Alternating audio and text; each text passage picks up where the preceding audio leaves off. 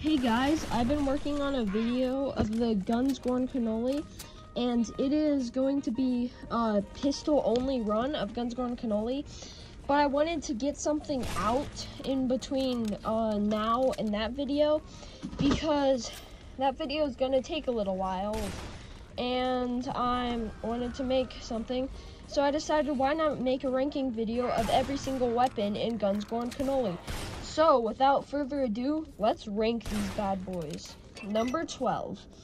I don't even know if this qualifies as a weapon, but in my opinion, it's the worst one, is the kick. I mean, it's not bad. It can help if you kick like runner zombies away, and it can help push crowds of zombies that are like crowding around you, trying to eat you. It can push them away if they're like swarming around you and stuff. But it does like a sliver of damage, like the tiniest sliver of damage, and it is really only used to get some room between you and the enemy, and not much else. I'm glad it's in the game though, and it is really helpful, but definitely not the best. Number 11. This may come as a shock to some, but the bazooka is my least favorite gun in the game. It is really useful at some points, but most of the time it's just really clunky and takes too long to reload. Plus, I feel like it kind of sucks that it can only have up to 2 bullets at a time. I mean, it makes sense because it is a bazooka, but I prefer faster guns and guns that I don't have to reload every 2 seconds. Also, this gun wouldn't be too bad if it weren't for the fact that it's pretty rare, and whenever you do get this gun, you are trying to like save the bullets for a different time when you might need it, and most of the time, but when you get to the point where you will need it, then you use it and then it's gone. So yeah, and it's just really easy to kill yourself with, and I've gotten so many suicides in versus mode with this gun. Anytime the rocket that you shoot hits a wall or an enemy within like 10 feet of you, it blasts all over the place and will kill you, or at the very least do a lot of damage to you if you're not careful with it. It is useful at sometimes, and it's a good inclusion, and is really fun to use sometimes, but sometimes it is a chore, and you have to be pretty careful not to kill yourself with it. Number 10. This is your standard pistol, but it is good in lots of situations, and is the most versatile gun in this game. The only problems I have with it is that it doesn't really do a lot of damage.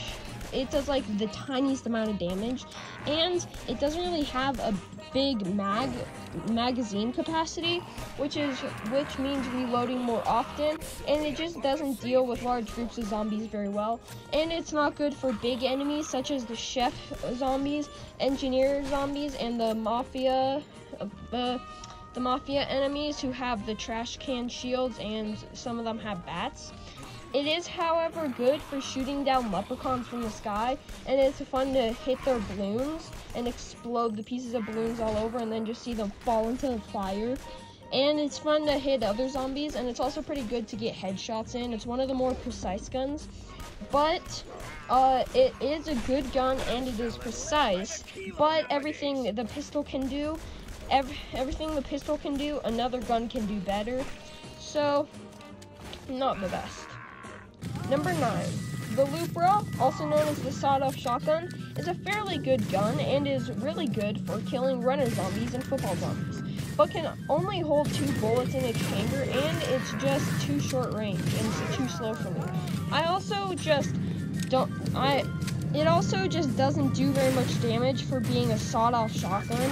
It's still really good for various situations, but it's just not my favorite. It's really fun to use to destroy large crowds of zombies, and it's also fun in versus mode, but there is a gun that is basically this but better that I will talk about that gun, and that is why this gun is placed so low. Number 8. The Molotov.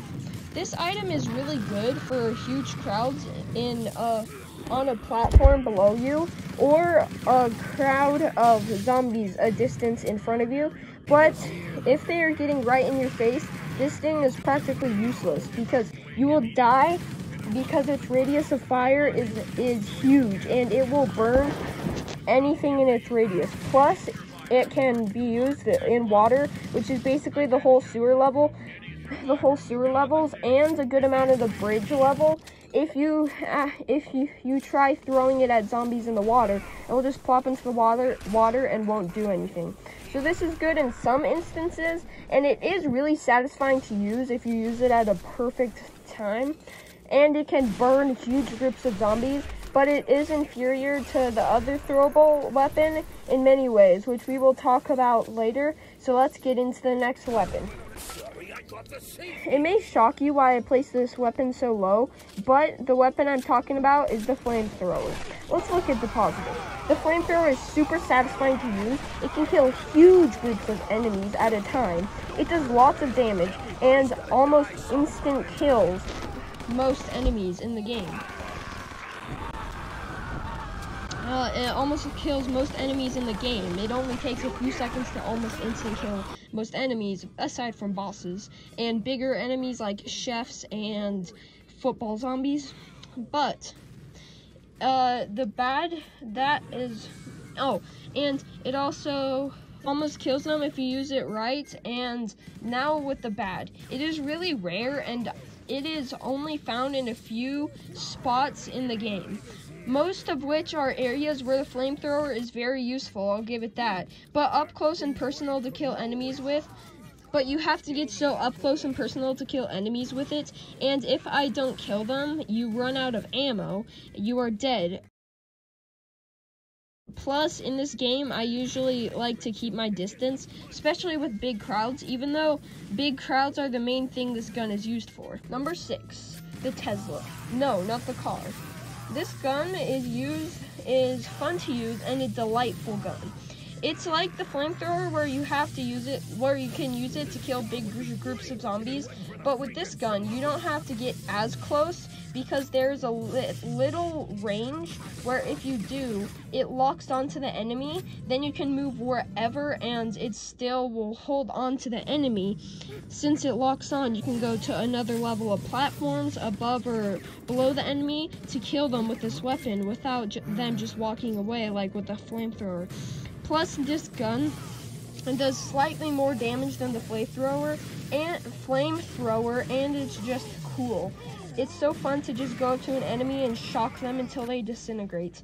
The thing is, this gun is pretty short range despite being longer than the flamethrower, and it's just really hard to get to ammo for this because it is only in a few levels and isn't ideal for every situation.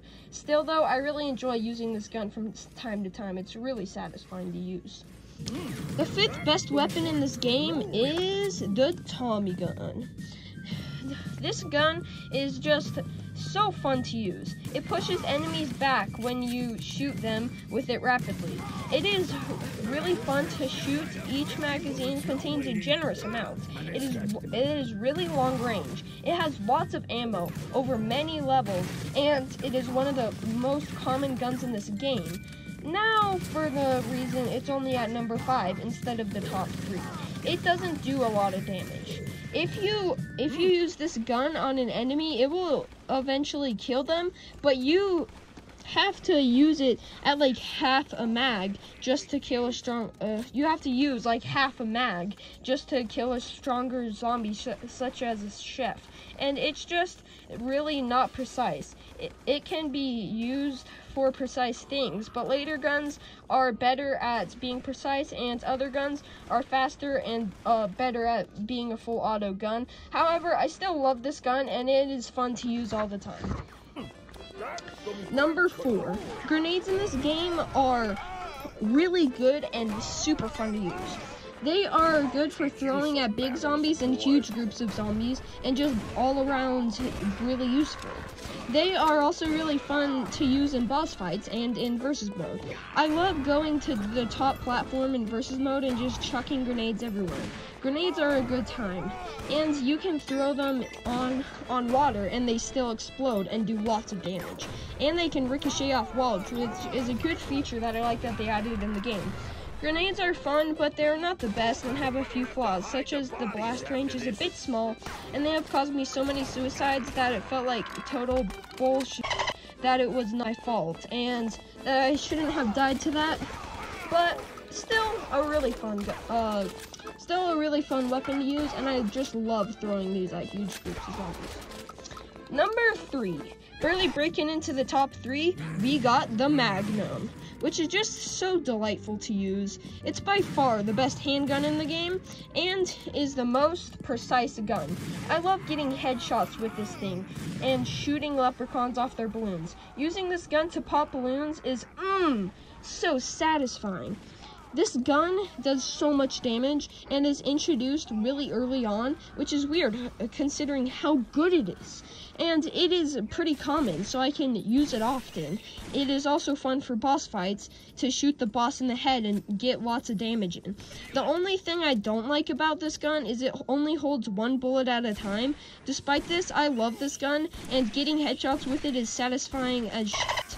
And it's really, and is a feeling that more people need to experience. Number 2, the silver medal for this ranking goes to the shotgun. The shotgun is the definitive short-range gun of this game. It is basically just a better version of the sawed-off shotgun. It does lots of damage, has a longer range than the Lupra, reloads really fast, is good for killing huge groups of zombies, and it has and is all around just a really good fun gun to use. I love killing bigger zombies with it, and you can use it really often, and in versus mode, this gun is a treat. Really the only drawbacks are that it only holds 2 bullets at a time, and both get shot at once, so you have to reload every time you shoot. But other than that, this gun is really cool and definitely the best short-range gun in this game. Now guys, get ready for the number 1 slot in this ranking. Drum roll, please. It's not drum roll, but okay. The best weapon in Guns, Gore, and Cannoli is the Maxim. It's basically just a better Tommy gun, as it shoots faster, does more damage, is really precise, reloads way faster, is fun to use, it is really satisfying to knock back zombies with it. Every feature of the Tommy gun, this gun improves on and does better. This gun is so fun to use. I love how fast it is. It is good to get headshots with. I just love getting headshots with and boosting the zombies backwards. Improves and does so much better than the Tommy gun. This gun is so fun to use, and I love how fast it shoots. And whenever I get interrupted to reload, it reloads smoothly and fast. It is good and is my favorite gun in Guns, Gore, and Cannoli. It's just all around good and fun. Did I mention using this gun in Guns, Gore, and Cannoli versus mode is an absolute treat. I love this gun, and it will be my favorite for a while. Until I play the second game, and again, one of the guns in there is probably gonna maybe be better, but whatever. So, I hope you guys liked this video. It's really fun to play this game again and revisit all the weapons and everything I liked about them. Before I do a run with only pistol, because I will not be able to use any of the other guns when I do only pistol. See you guys next time, and peace.